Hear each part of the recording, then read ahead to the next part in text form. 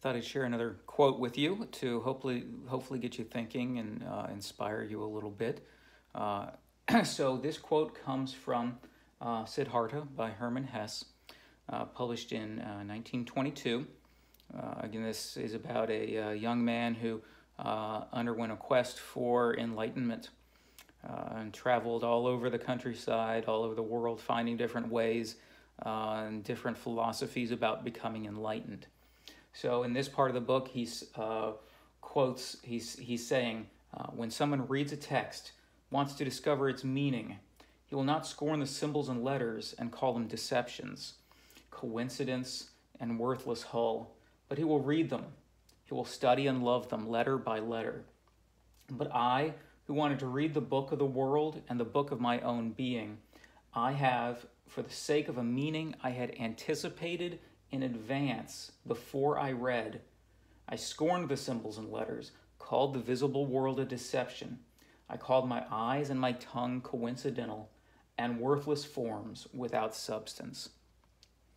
So this quote speaks about how we learn about the world and how we go about discovering what the world has for us, offers to us, and what our place in the world is. So here he's saying that an individual that wants to study the world can come at that study of the world in two different ways. They can approach the world with a meaning in mind and try to fit what they see to that meaning, or they can approach the world in a way that's open and without preconceptions. The person that is open to new meaning is going to find that new meaning in different aspects of the world that they discover. I think this quote's important to you because you all are studying to take charge of the health of patients and individuals. And in that way, you are committing yourself to provide the best care possible for these individuals that you're going to encounter. You can't provide the best care through assertion and belief.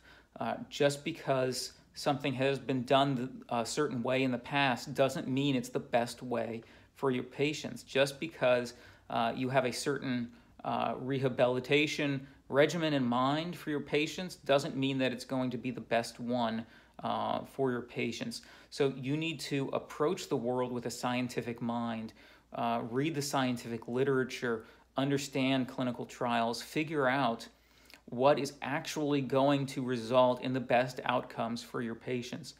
And the best outcomes might be achieved through different means for each patient. Not every patient is going to benefit from the same regimen or the same therapy or the same treatment.